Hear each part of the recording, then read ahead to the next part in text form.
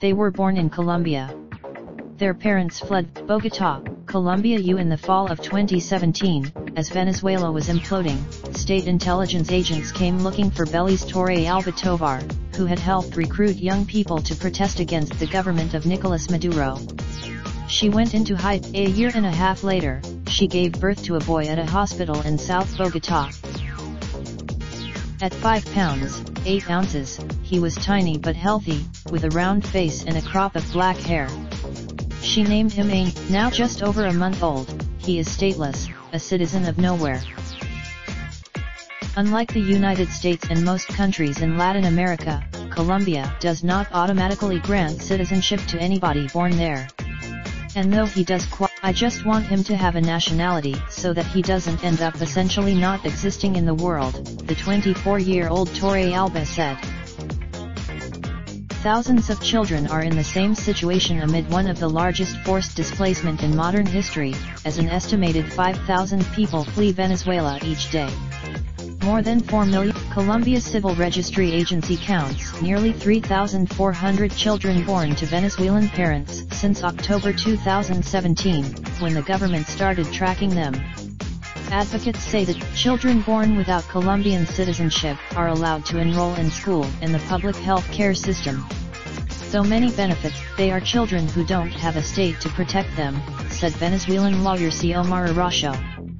Practically orphaned, it's no surprise why so many people are leaving Venezuela.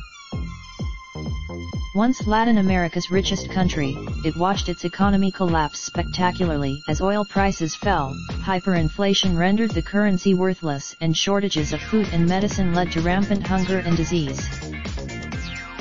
One study showed that by 2017 nearly 90% of Venezuelans were living in poverty and that the average citizen had lost 24 pounds. Figures that are surely higher now. In Colombia, Torre Alba struggled to rebuild her life. After a month of she started dating a man from Venezuela and in September found out she was pregnant. He appeared ecstatic. Torre Alba would endure the rest of the pregnancy alone. She understood that children born in Colombia qualified for citizenship there only if at least one parent was Colombian or has legal permanent residency. New mothers, as a result, she thought about returning to Venezuela to give birth. But in February, the Venezuelan government cut diplomatic ties with Colombia and closed border crossings amid a U.S.-backed effort to bring in humanitarian aid, which Maduro saw as a pretext for a U.S. invasion.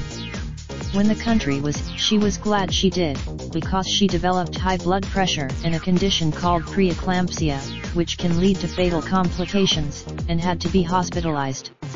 She had heard that early last month, 4 days after giving birth, Torre Alba was recovering at Hospital Materno Infantil, a public maternity ward where expectant mothers sleep 6 to a room on beds with aged metal frames, their names written on dry erase boards above their pillows. A nurse came in to take her blood pressure and gasped at the results. "Dear girl, about 15 babies are born at the hospital each day, roughly a third of them to Venezuelan mothers, many of whom learn of the citizenship predicament only after they deliver." Chiverkis Alvarez Guanipa said a social worker had informed her that morning that her newborn daughter wasn't Colombian. "But the 19-year-old, I didn't know," she said in a near whisper. "I don't even want." Colombian leaders say they're doing everything they can to help Venezuelans. "We aren't responsible for statelessness, it's Venezuela that didn't want to give them the documents," said Felipe Mu plus or minus ounce, an advisor to the Colombian president. Colombia has migration officials announced in early May that they are studying whether the constitution would allow them to grant citizenship to children born to Venezuelan parents. Multiple citizenship proposals also have been presented at the congressional level. Last month, Sr. Andrés Garcia, "This situation not only means the violation of fundamental rights," he said, "but it also affects the social, economic, and future dynamics of a country that could be built with a significant number of people without legal status and without opportunities." Even before diplomatic relations plummeted and the consulates closed, it was difficult for Venezuelan parents to get their Colombian-born children citizenship. The baby is a foreigner, a nurse in Bogotá told 23-year-old Kimberlyn Suarez Villegas after her son Esteban was born in November 2017.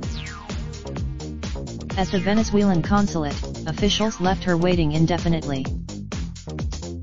She did manage to get a birth certificate from the Colombian Civil Registry Office.